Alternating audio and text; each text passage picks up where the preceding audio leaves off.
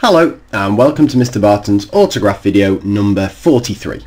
Now this week we're going to take a break from all things statistical and we're going to get back to basics by looking at some good old-fashioned graph work on autograph, starting with quadratics. Now there are quite a few ways you can teach the topic of quadratics on autograph, and the first is a classic way of getting students to come up with tables of values and points that lie on quadratic curves just to check that they can draw them and plot them. So for example, if students were drawing something boring like y equals x squared minus 1, hopefully when they've worked out the table of values they may come up with some points such as 0 minus 1, which you can get the scribble tool and get them to put a little ring around. What else is on that curve? So you've got when x is 1, y is 0, so hopefully that'll be there. When x is 2, y is 3, I hope my maths is right here. Another point there maybe, and another point there, and once they've come up and popped those points on, very nicely whiz on a bit of slow plot mode and then get autograph to check it. So enter equation, you can either hit enter or click on the button there. Y equals x squared. Little tip, if you want to do x squared, just hit x twice. X squared minus 1, click OK, cross your fingers, and as the little turtle is about to appear, fingers crossed, you will go through all of those points.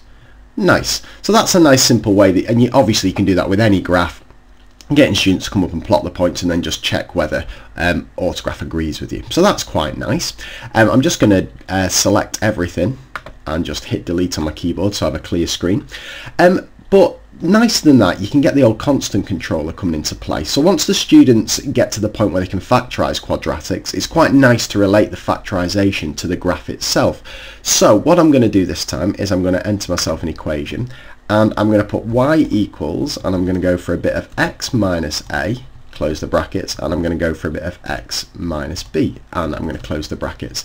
Now before you do anything on autograph, anytime you have any kind of constants in, it's always a good idea to set them to a value when nothing changes. So if we've been talking about the graph of y equals x squared, it's nice to put those constants to a value of 0, so we're still going to get the graph of y equals x squared. Otherwise things just seem to magically happen in front of the student's eyes without the understanding. So let's leave a and b at 0, click OK, and fingers crossed we should get our graph of y equals x squared.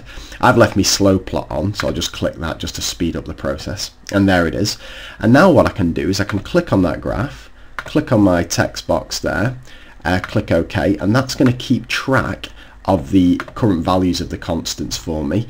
I'm also going to get my constant controller and now I can manipulate things, and I can say to the students, okay, if I set my set my value of a to 1, what's going to happen to my graph? And once they've figured it out, and only once they've figured it out or made some predictions, then I can start manipulating things. So if I increase the value of a to 1, the graph seems to suddenly go through 1, 0. Now what happens if I put my value of b, say, to minus 1? Well, now the graph still goes through 1, 0, but now it also goes through minus 1, 0. And again, I can now, once the students have got the hang of it and making predictions, I can now shift things around and I can see what happens to my graph as I do things. So when a is 0 and b is minus 2, I get through those points, and so on. And that's a quite nice thing to do. You can also do a third kind of version of this. If I just double click here, we can do the classic completing the square version.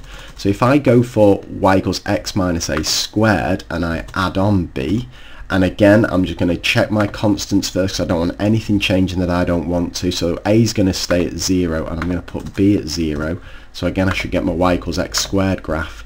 And now again I can experiment with what happens when I alter those constants, always getting the students to predict. So if I increase the value of a, the graph seems to move to the right, and vice versa if I decrease. And if I increase the value of b, it moves up, and decrease, it moves down. So get the students to experiment with that.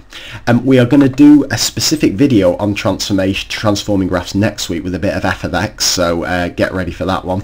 But to finish with, the final thing you can do with quadratics, and this is really nice, is to do it through points. So if I just plop on a couple of points here, I'll have one there, and one there. I can almost do like a quadratic of best fit just through those points. So if I select them all, and I right click and I go for quadratic, then I get a lovely quadratic through there. But the best of all is I can manipulate things. I can pull that down, I can pull that down, I can pull that down, and if I want to know the equation of it, if I just make sure it's selected and double click there, then I get my equation of my quadratic, and that will change as I move things. I'm out of time. I shall see you next week. Bye for now.